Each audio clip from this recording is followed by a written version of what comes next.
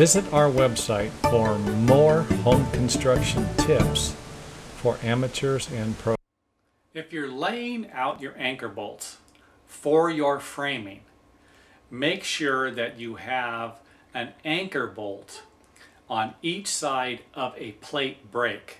So if you have a 30-foot wall and you ordered two 16-foot 2x4 treated mud sill framing plates, make sure that you have a spot. You're going to want to measure 16 feet from the edge of the building foundation, if that's where the plate break works good.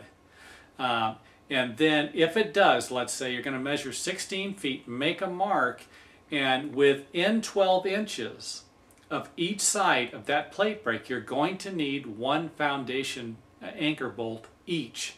So at each side of the plate break, you're going to need one anchor bolt on each side of this. And this is a big problem. A lot of concrete contractors don't even think about this because it's the framing contractor's problem.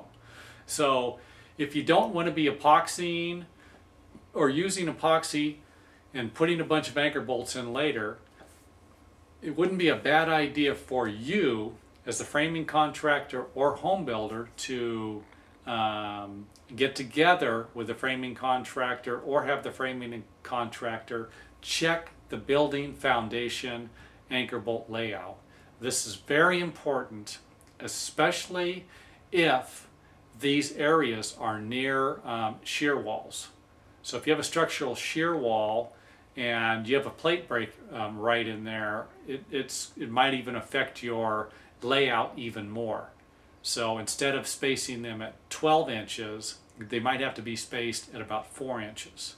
So be careful with something like that. So again, framing plates, bottom plates, are going to affect your anchor bolt layout.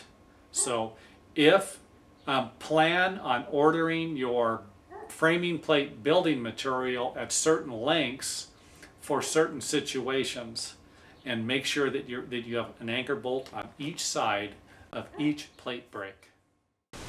Feel free to visit some of our other websites for more helpful tips on home construction and remodeling.